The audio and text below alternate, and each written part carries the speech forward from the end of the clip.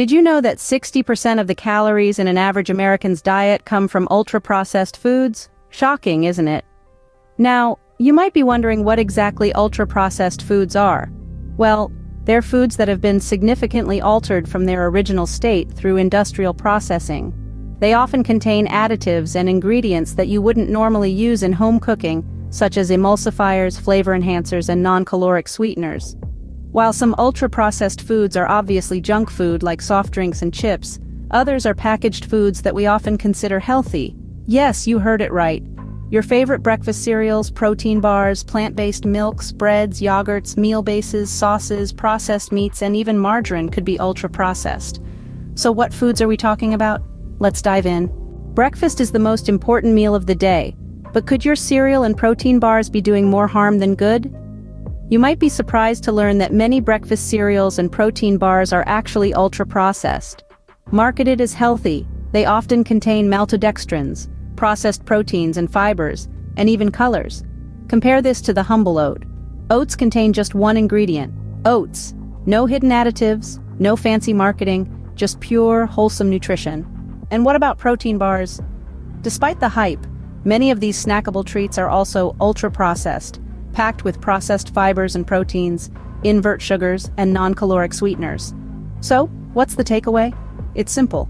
Not everything that glitters is gold, and not everything that's packaged is healthy. It's essential to take a closer look at the ingredients before you reach for that seemingly healthy breakfast option. Next time, remember to check the ingredients before reaching for that cereal box. Think your plant-based milk and bread are healthy? Think again. You see, not everything that glitters is gold. Same goes for many plant-based milks and breads that we often assume are healthy. They may appear wholesome on the outside, but a peek at the ingredients list tells a different story. Many of these dairy alternatives contain emulsifiers, vegetable gums, and flavors, making them ultra-processed. But don't get disheartened. There are brands out there that keep it simple, with ingredients like water, soybeans, oil, and salt. Now let's talk about bread. Some packaged breads that come in plastic wraps and are cheaper may contain emulsifiers, modified starches, and vegetable gums, again, making them ultra-processed. But there's a silver lining. Fresh bakery breads are rarely ultra-processed. So don't forget to read the label next time you're shopping for bread or milk. Yogurts, sauces, and meats sound healthy, right? Not always. Many yogurts, especially the flavored ones, are often loaded with additives like thickeners, non-caloric sweeteners, or artificial flavors. However, there's a simple solution. Opt for plain yogurts instead. As for meal bases and sauces, many pre-prepared pasta and stir-fry sauces are brimming with ingredients such as thickeners, flavor enhancers, and artificial colors. But don't fret. You can easily whip up simple, minimally processed sauces at home using ingredients like canned tomatoes, vegetables, garlic, and herbs. Now let's talk about processed meats. Those convenient packaged cold meats may contain emulsifiers, modified starches, thickeners, and added fibers, making them ultra-processed. But guess what? You can replace those with healthier alternatives such as cold roast meats or chicken. So you see, not all that glitters is gold. Think margarine is a healthier choice than butter? You might want to reconsider. Margarine is in fact an ultra-processed food.